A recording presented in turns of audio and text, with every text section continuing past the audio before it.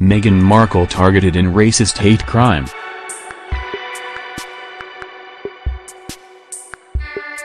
From the moment the world first learned that Prince Harry was dating Meghan Markle, racist trolls have been crawling out of the woodwork to spew their hateful bile. These days, Harry and Meghan are engaged, so naturally, the world's worst people have ramped up their efforts to frighten and harass the couple.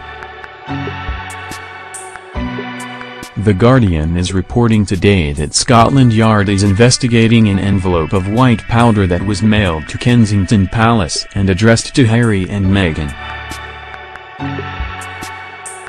Police are treating the incident as a racially motivated hate crime.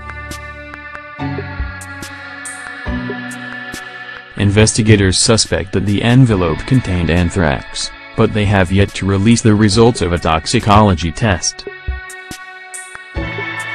Of course, even if it turns out the powder is something far less harmful, the fact remains that the perpetrator intended to scare Harry and Meghan, to make them feel unsafe in their own home.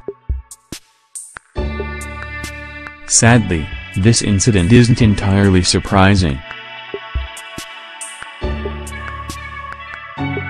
It's hard to believe, especially given how beloved she is on this side of the pond, but some Brits are not happy about the idea of Harry marrying Meghan. Some say it's because Meghan is divorced.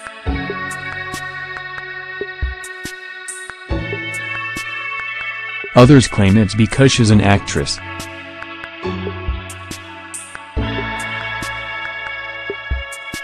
And a surprising number just come right out and admit they're racist.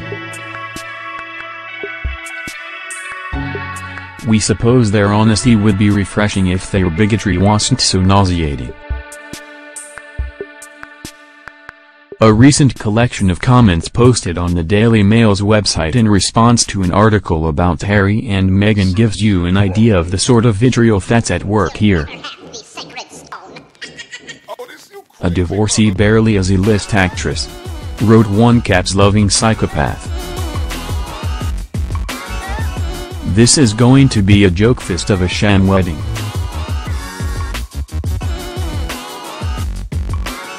Can't stand the witch she is going to be the downfall of the royal family, remarked another level-headed gent. An almost 40-year-old divorcee who appears used up, tongue hanging out and slapping high-fives and taking selfies along her carriage route, another basement dweller wrote of Meghan. You get the idea.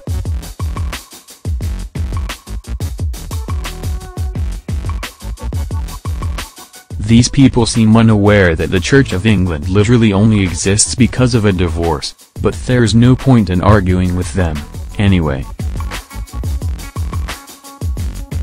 Living well is the best revenge, and it doesn't get much better than life as a princess.